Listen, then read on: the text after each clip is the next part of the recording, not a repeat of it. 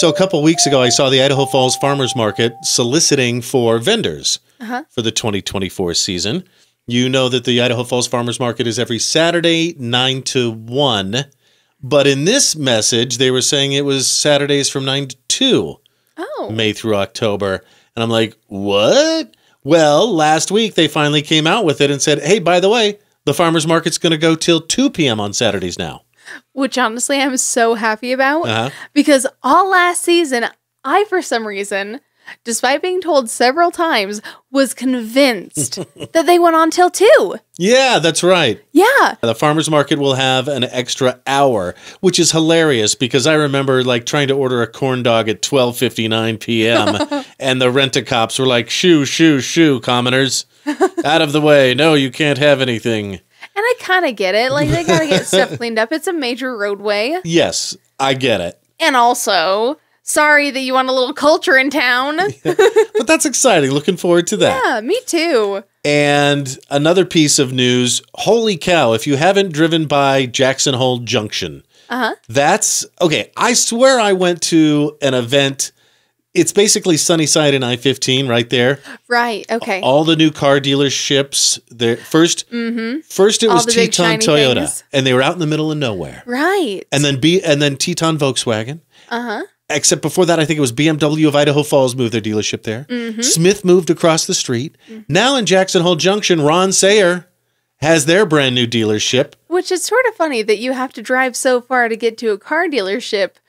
Because what if you need a car to drive all that way?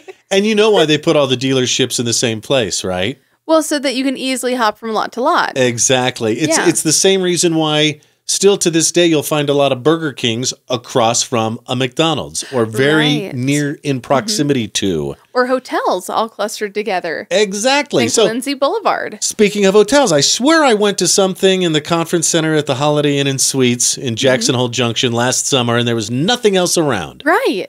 And now there's apartment. Here, I took a little video. There's apartments. There's a Maverick. There's like office buildings. Right. There's, and the whole reason I went, a brand new Taco Bell.